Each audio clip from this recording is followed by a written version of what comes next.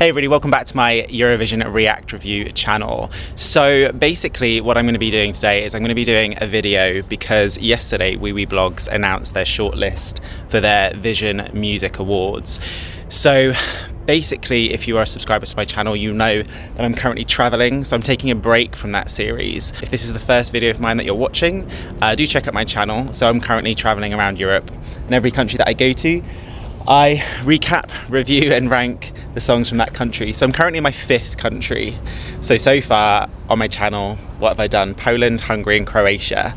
So the 4th one will be up in the next couple of days. This is the view currently from my terrace. Yeah. So I've only got kind of 7 or 8 days left of traveling. So I'm dedicating this morning to the Vision Music Awards. So what I'm going to do is I'm going to look at the categories and I am going to myself say which one or which act or which country I think should win each category. So let's do this. Right, most likely to succeed commercially. It does say in the article actually, yeah, artists like ABBA, Celine Dion, Gina G. I mean, she had some hits, I guess. But certainly Maneskin last year is riding the wave of success from the exposure that Eurovision gave them. Actually, Armenia, that would be interesting had this had been done straight after Eurovision. I don't think Rosalind would be there, but obviously. 1, 2, where are you? Where are you? Love that song. Italy. Mahmood and Blanco are really successful already, particularly in Italy, and actually Mahmood is big outside of Italy as well, isn't he? I saw he was at a concert in Albania, I think. He's already commercially successful. Chanel, Spain, Cornelia, Sweden, United Kingdom, Sam Ryder, and Ukraine.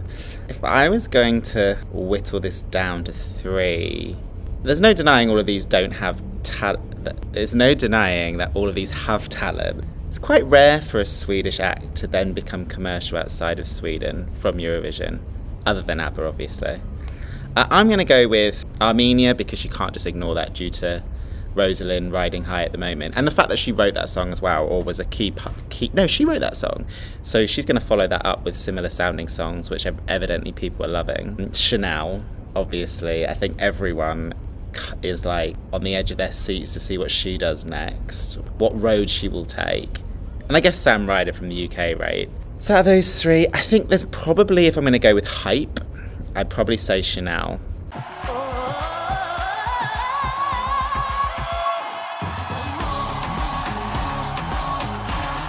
And that's probably added to the fact that obviously Spanish Eurovision fans are probably on the edge of their seats and they are vocal and they're very supportive. So I think Chanel, and I think also, you know, the Latin American market is huge. You know, if you're able to conquer Spain, then it's not so difficult then to go to South America, right, or Central and South America. So let's say Chanel for that one. Okay, let's go down. Best dressed, whether on stage or the turquoise carpet. Right, I've got to remember what people are wearing at the turquoise carpet now. Norway, okay. Moldova, I mean, I said that the 2 traditional musicians in that act, I loved what they were wearing. Australia, Sheldon. Chanel, Spain, I guess that's probably for the red carpet look, right? Sweden, the red carpet, turquoise. Sweden and Montenegro, again, I don't remember their outfits necessarily standing out on stage. That must be for the turquoise carpet. I'm going to have to go with the stage because I know Chanel looked phenomenal on the turquoise carpet, but I'm going to go with Sheldon. Realize that the light shines bright through those who broke inside. And just taking into account the stage, I thought what Sheldon was wearing, I thought was extremely impactful and I thought he looked great. Right, best live vocals. I mean, this is going to be difficult because there were some fantastic vocalists this year. Okay, so Poland, obviously, Christian Ochman.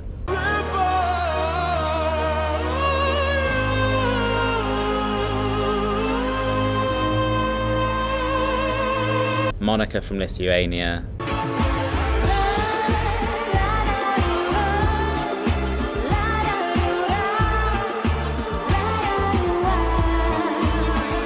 Sam Ryder, UK.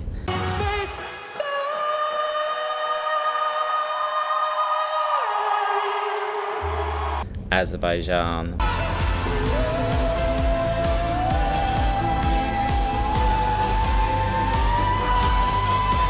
Maro from Portugal. I've tried to write a million other songs. Sheldon Riley from Australia.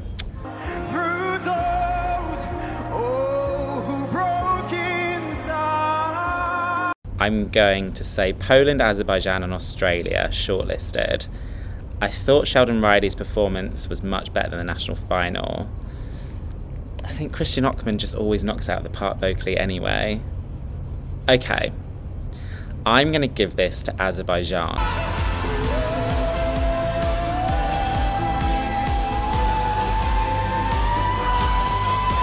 And purely because I gave that song a rough ride this season. I don't think I ever said anything nice. No, I always commented or complimented his vocals. I'm going to give it to Azerbaijan. Most memorable staging. Okay, so we've got Armenia. Talking to people before I snap. Snapping 1, 2, where are you? Makes sense. UK.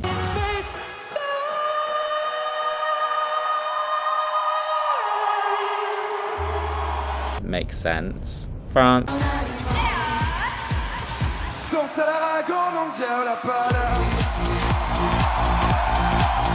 This makes sense, although some people say that that was part of its undoing. Greece makes sense. Can't get out of this pain. It's been a lonely year for us. Yeah, that's what they Ukraine.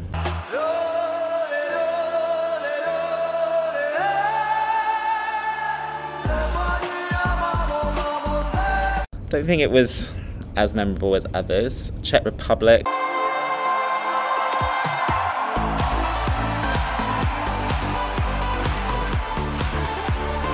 I mean, that was just a light show. And San Marino.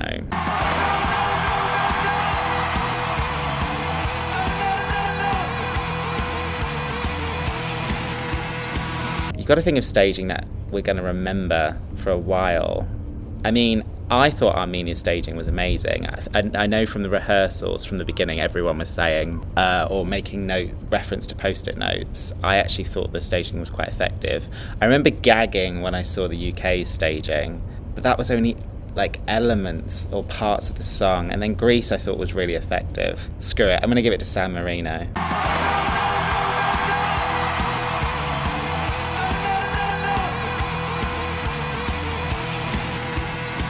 I think because of the staging alone, it just oozed professionalism and had the wow factor, and that's why I thought it was going to sneak through the semis, but it didn't, which was a surprise.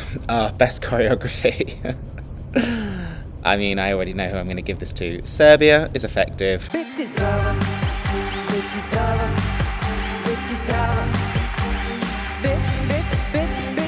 Norway was effective.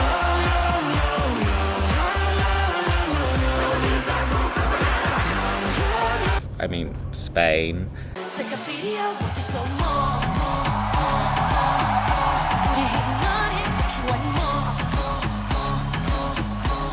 Romania.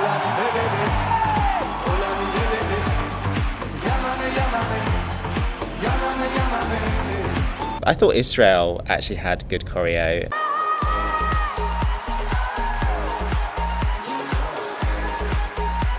Ukraine.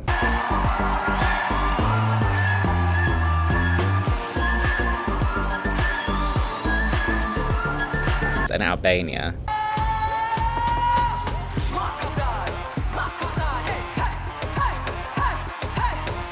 See, I mean, I have opinions about Albania's choreography. I didn't think it was effective. I actually thought Israel's choreography was extremely professional and elevated the song. And Romania was your standard Eurovision malarkey, and everyone knows the Serbian choreography. I mean, I'm delaying the obvious, it's Spain, right?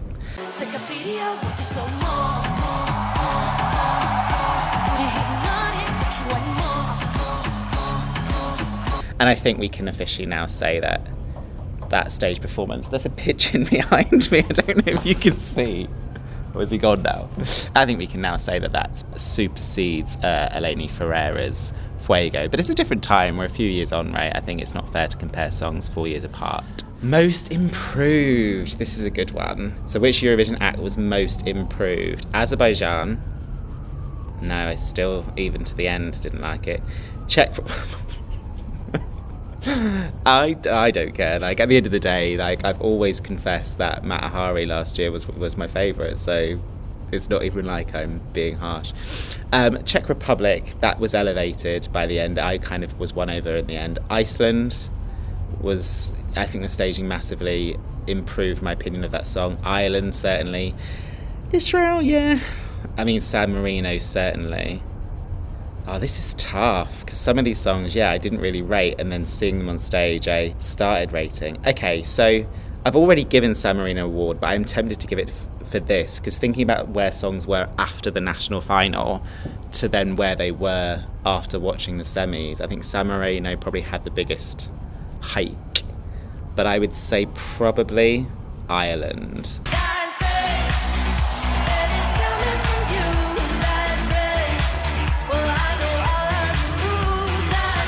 I think a lot of people who thought that that was not going to qualify started talking about Ireland qualifying after seeing the dress rehearsal. I'm going to give that one to Ireland, to Brooke. Best song with a message. Okay, Norway, sure. Ukraine, I mean, there was more message in regards to the act and the package than necessarily the lyrics themselves. No, that's not true. There is a deep message to a point. Yeah. Latvia, again, like Norway.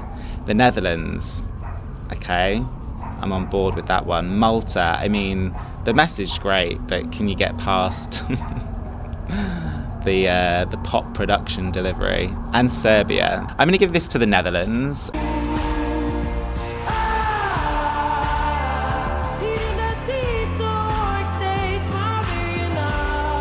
I was educated actually after Jordan, my friend, who's also a YouTuber. He made some reference in a video about, you know, sometimes we just want to lock ourselves up in the fridge or something. I don't know what he said. And then I actually went away and translated the lyrics of that song. It had been out for a while, embarrassingly. And yeah, she's very open about her history with mental health and depression. And the song is about that journey. I think the message of that song's really important.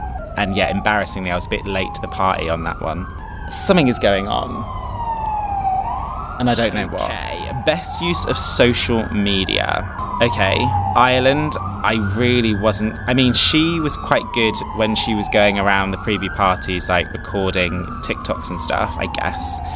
Norway had a very effective social media campaign. I wasn't familiar with Georgia or Slovenia. I mean, the UK, he is a TikTok star, and Latvia. Okay, from my own experience, because YouTube is a social media, I noticed that Norway was extremely active. I think they commented on pretty much everybody's reaction video, to the best of my knowledge. And to be fair, Latvia commented on quite a few as well. But again, going back to Jordan, he said something that was actually quite poignant when he said that he commends Subwoofer in regards to their ability to keep up this universe that they had created, and they were able to communicate that universe in their social media posts as well. So I'm going to give that one to Norway.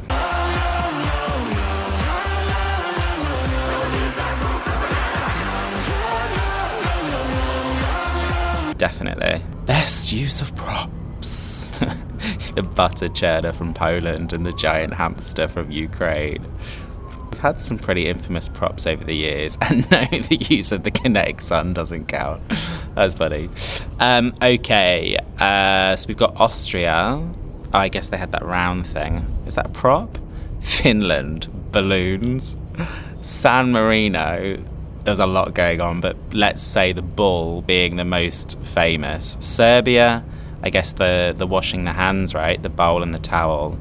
Armenia, I mean, she did have the guitar and there were certain things in that room, right? And Azerbaijan, it's just steps.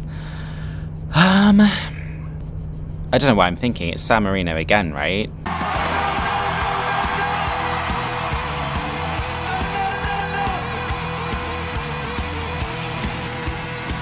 I think that the ball was an absolute genius move. And yes, I loved Armenia's staging, and I guess Serbia's prop assisted and helped some of the lyrics of that song, but no, San Marino for me, easy. I am literally sweating. It is absolutely boiling. So if I get through this video, it's gonna be a miracle. If there's a large edit or I've changed t-shirt, it's because I've fainted and I've had to come back. Best Eurovision campaign trail. Pre-parties. Okay, and virtually through the, okay.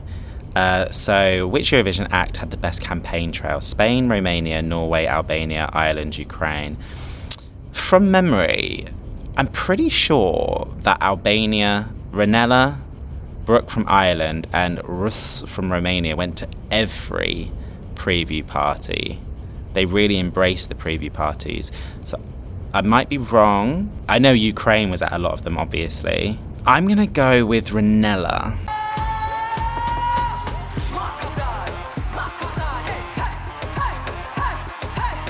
Only because being in Madrid, that was one of the latter ones. And due to the campaign trail, people were starstruck when they saw Ranella. She certainly had a kind of star vibe to her. And I think that's due to the campaign trail that she created for herself. I'm gonna go with Albania, Ranella. Best music video. Austria.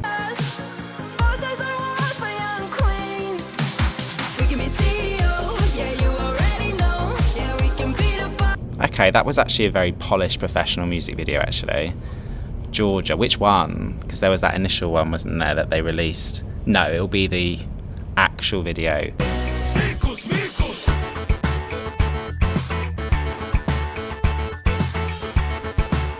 Which, yeah, is a trip. Greece, I mean...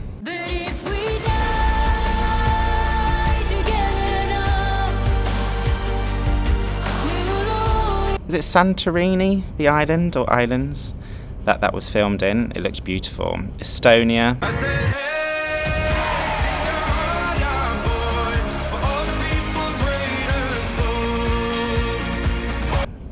I mean, yeah. Moldova.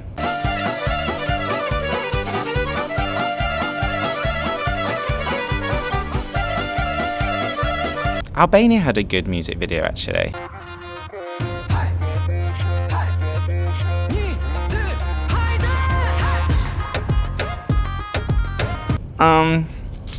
It's tough. I'm gonna give it to Moldova.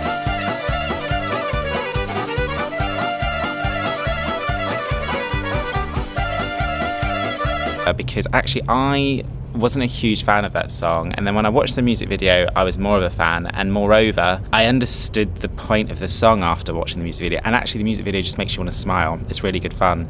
It would be close with Albania, I'm not gonna lie. That music video is they're all quite good, but I would say the one that stood out for me, and actually I would always watch the music video of Moldova rather than the live performance initially before the semi-finals. I'm gonna give it to Moldova. Congeniality Award.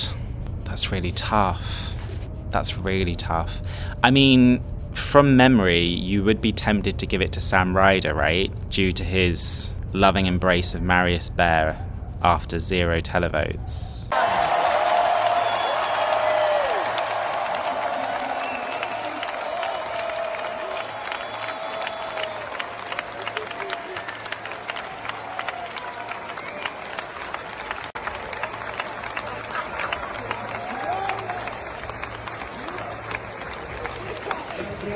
When I went to the Madrid preview party, I actually thought Malik from Germany was lovely. I actually never got to interview him, but I saw him with everyone else, and actually he was really chilled in the crowd, and he would use the crowd toilets, not the... I don't know, I got a good vibe from him. We Are Dommy were cool. They were really sweet. They were very giving with their time throughout the whole Eurovision process, with even like small channels like, I would say like mine, but I didn't do anything with them in the end. But I did notice small channels on YouTube had interviews with them. I'm going to narrow it down to 3. Marius Bear. Cool. It is cool. Is that a great meaning? You know, like, yeah, that's the track for me. That was worth the wait, Marius Bear. That was worth the wait. Okay. Very quickly, first I met him in Madrid, he was lovely. I interviewed him and he's lovely. Andrea from North Macedonia, she was still in Turin on the final. If you're a follower of my YouTube channel, then you'll have seen a video where I talked about this, where I was at a bar and the service was awful. So I went to go and get some drinks from a shop. Shh. But I left all my stuff with my friends other than my money. And then I had my purchase and I saw her with two friends, like literally like 10 minutes before the final was starting. They were walking down the street and I was like, oh my gosh, Andrea, can I have a picture with you? She's like, yeah, sure. I was like, oh my God, I've left my phone with my friends. And I was like, oh, can I have a hug instead? And she was like, absolutely sure. She was really sweet. And I guess Sam Ryder. Make sure that you remember to soak it up and live it while you're there. Have you made some genuine friends amongst the other entries? Yeah, I think so. It's just like every time you see just like fist bumping everyone when you're walking into a hotel, no matter how tired you are, and everyone's just so lovely. And I feel like everyone is stoked that they have the opportunity to be here. Like when I met him in Madrid, he was lovely, and I don't know anyone who has a bad word to say against him. He was a fantastic ambassador for the UK, and anyone who met him kind of fell in love with him. Oh, I am literally sweating. I'm going to give it to Sam Ryder.